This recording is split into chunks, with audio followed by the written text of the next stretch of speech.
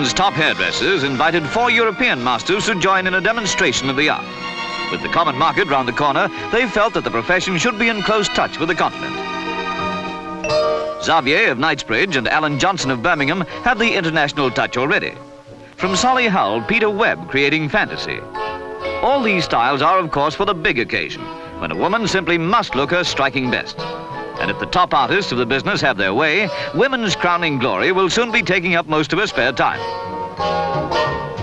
Shirley Breakwell proves that women can invade the top of the profession.